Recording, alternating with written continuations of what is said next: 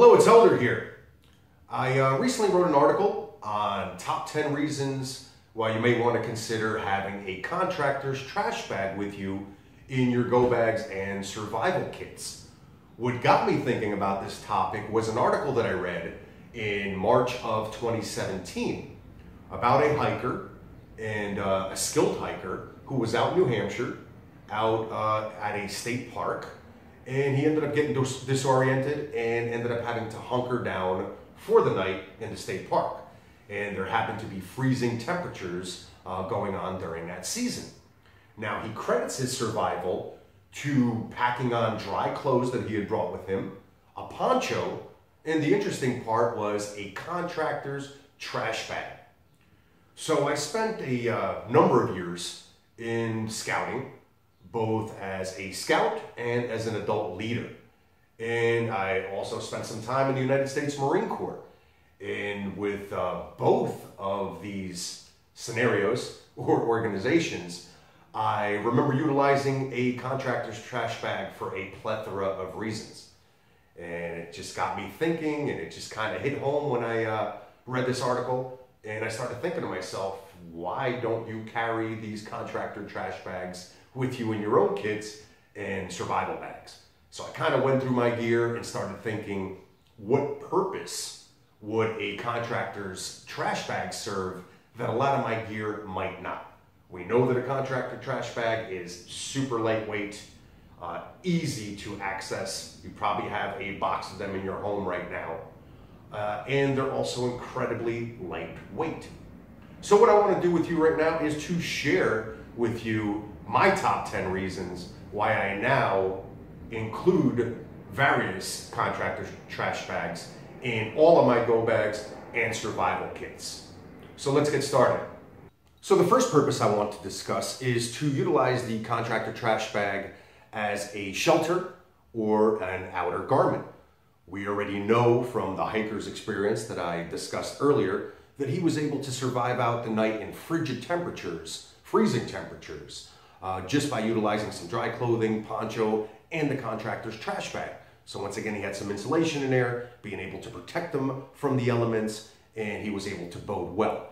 In a pinch, we could stuff it with leaves, other dry vegetation, in order to give us a little bit more of that insulation. And we're talking about freezing temperatures. If you're not dealing with freezing temperatures, you even have more versatility with the actual contractor's trash bag. A poncho. Now, I'm sure I'm not the first person to bring utilizing a trash bag as a poncho to your attention.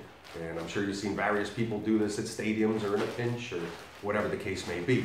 But keep in mind that with a contractor's trash bag, it's built for a contractor. So it's built more rugged and won't permeate the water or the rain as much as a standard, let's say, kitchen trash bag would. So once again, utilizing that contractor's trash bag as a poncho will give you much more protection than a standard trash bag.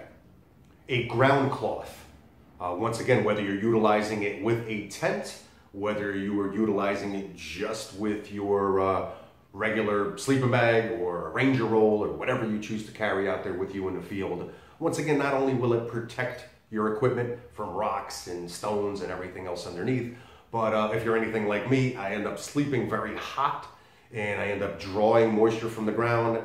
And many times, especially earlier on in my career, I would wake up with the bottom of my sleeping bag drenched from all that moisture that I was pulling from the ground.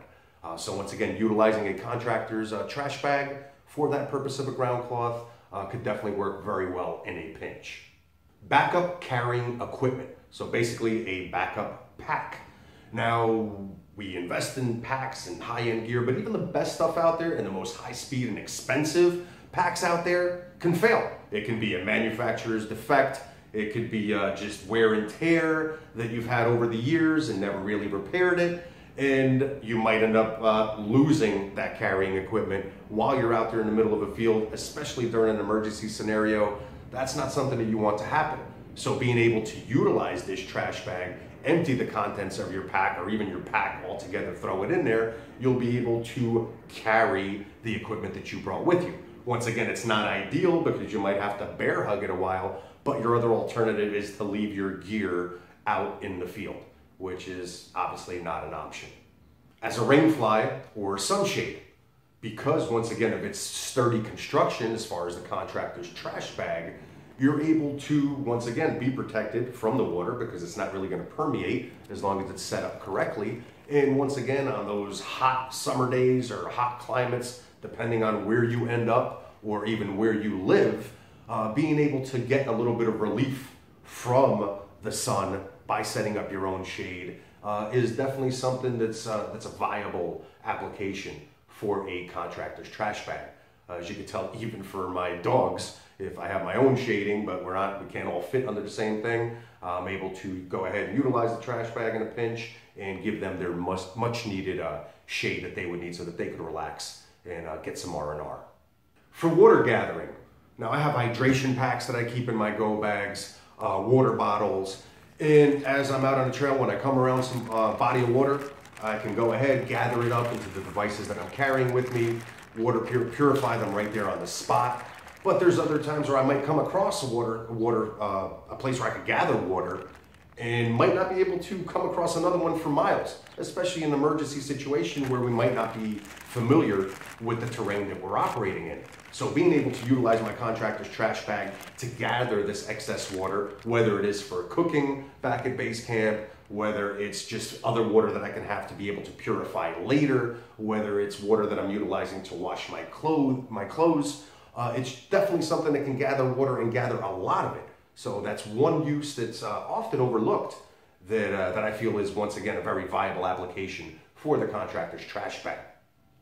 As a beer bag, now those of us that spend a lot of time in the field, you always come across a bunch of different critters, and if you're in bear country, anything from toothpaste to soap, let alone your food sources, these critters and bears can smell it miles away. So they're probably going to come and find it, especially if they're hungry.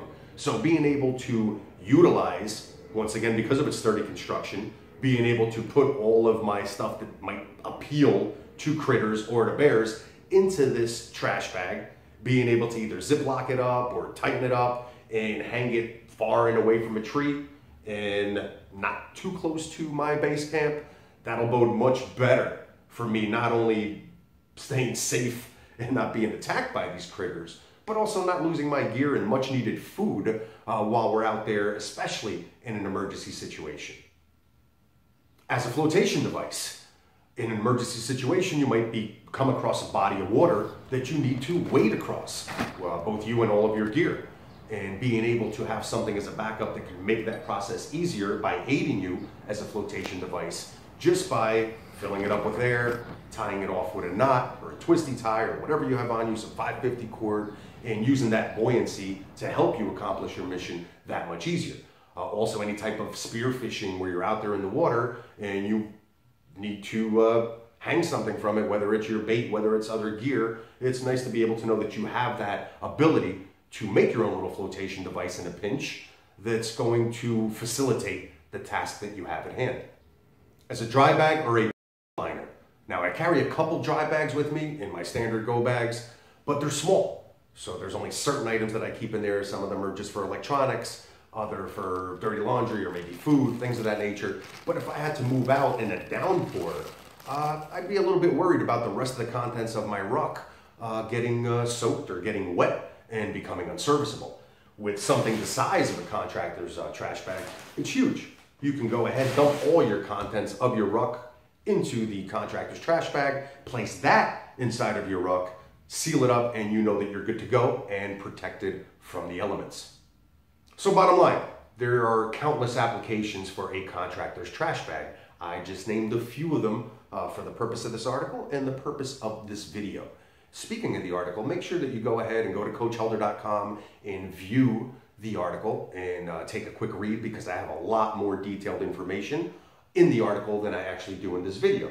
I wanted to make this video an accompaniment for the article, so I wanted to try to be as brief as possible. So hopefully I've given you a few reasons that you might want to consider adding a contractor's trash bag to your kit. Once again, I'm sure while you're out there, even recreationally, you're going to find many other applications that I didn't mention in this article for the contractor's trash bag. Once again, this is Helder. I hope that you found this information useful.